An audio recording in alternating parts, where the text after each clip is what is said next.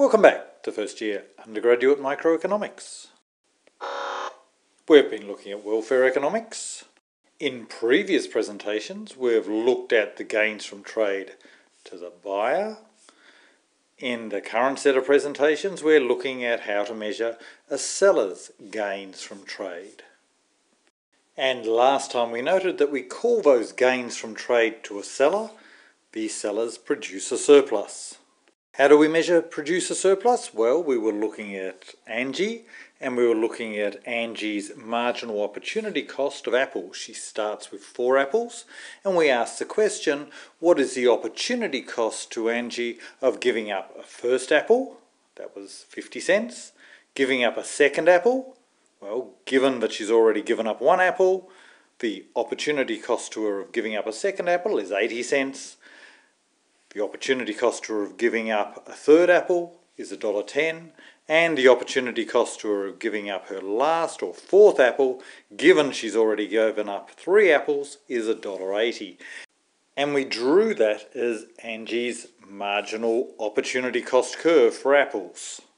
We noted that we could measure Angie's total cost of giving up a quantity of apples by the area under the marginal opportunity cost curve. So for example, if Angie gives up 3 apples, then the total cost to her of giving up 3 apples is the opportunity cost of giving up the first apple, the opportunity cost of giving up the second apple when she's already given up 1 apple, and the opportunity cost of her giving up a third apple when she's given up 2 apples already. That's equal to 50 cents plus 80 cents plus $1.10, which is equal to $2.40.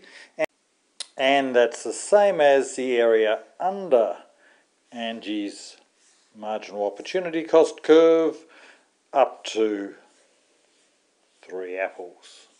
So that pink area there is equal to Angie's total opportunity cost of giving up 3 apples. We can use Angie's total cost to get her producer surplus or gains from trade. That's just given by the revenue less the total opportunity cost of the units of the product she gives up. How do we do that? Well, we looked at a simple example. Suppose that Angie sells 2 apples at $1 per apple, then her revenue is just 2 times $1, which is this blue area here. The total opportunity cost is given by the area under her marginal opportunity cost curve up to 2 apples. So that's the purple area here. The producer surplus is simply the difference between the 2 areas. So that's given by the black shaded area shown here, and that's equal to exactly 70 cents. So Angie's producer surplus when she sells 2 apples at $1 per apple is the black shaded area, which is 70 cents. And that's what we've summarised here on this slide. The only problem is that we don't know what Angie's marginal opportunity cost curve is. So let's ask a different question. Let's ask the supply curve question. How many apples would Angie like to sell at any price? In other words, what is her supply curve? Let's start off by drawing Angie's marginal cost curve again. And let's start by asking a simple question. Suppose that the price of apples is $2.10 per apple. How many apples would Angie like to sell at that price? Well, note that Angie would be very happy to sell a first apple. She's willing to accept 50 cents, so $2.10 is much more than 50 cents. She'd be willing to sell a second apple. The marginal opportunity cost to her of a second apple is 80 cents. She'd be willing to accept anything more than 80 cents, so she'll sell it for $2.10. She'll be willing to sell a third apple. She'd be willing to sell that third apple for any price above, let's read that off the marginal opportunity cost curve, of any price above $1.10. So she'll definitely be willing to sell it for $2.10. And is she willing to sell a fourth apple? Yes, the amount of money that she'd just be willing to accept is $1.80. So at a price of $2.10, Angie would be willing to sell all 4 of her apples. So we know that this point up here, where we have $2.10 and we have 4 apples, is a point on Angie's supply curve for apples. What about if we choose a different price? Imagine the price of apples is $1.70 per apple. How many apples would Angie be willing to sell?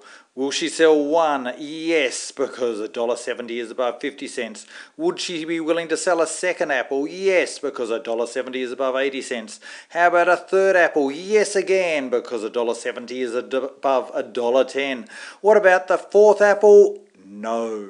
Notice that Angie would only be willing to sell the fourth apple, her last apple, given she's going to sell 3 apples. She'd only be willing to sell that last apple if she receives at least $1.80.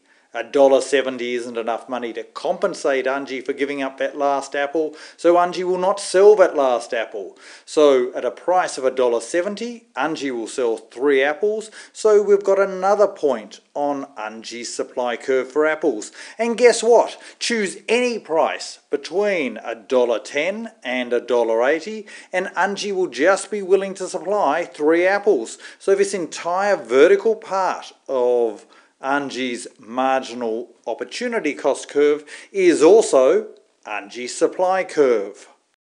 Let's choose another price. Let's imagine the price of apples is 80 cents per apple. How many apples would Angie be willing to supply at a price of 80 cents per apple? Will she sell one? Yes, because her marginal opportunity cost is 50 cents, which is less than 80 cents. Will she sell 2? Perhaps. 80 cents is just enough to compensate Angie for selling that second apple. How do we capture that in terms of supply? Well, we capture that, just as we did for a demand curve, by this horizontal line here, representing Angie's indifference between selling and not selling that second apple at 80 cents. So this is another part of Angie's supply curve.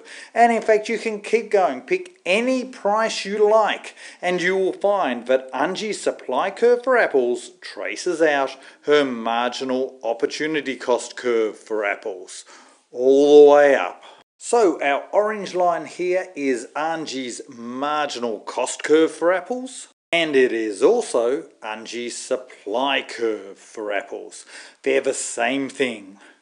So in summary, for any price, Angie's marginal cost curve tells us how many apples she would like to sell given the price. That answers the supply question, so Angie's marginal cost curve is her supply curve for apples. Or in other words, we can read Angie's marginal cost curve 2 ways. If we read it from quantity into dollars, that gives us Angie's marginal cost in dollars for giving up a particular apple.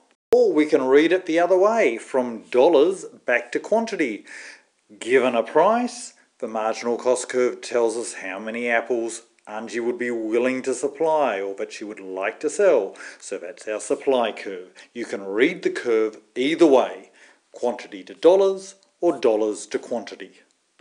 And of course, that means we do know what Angie's marginal cost curve is. It's her supply curve.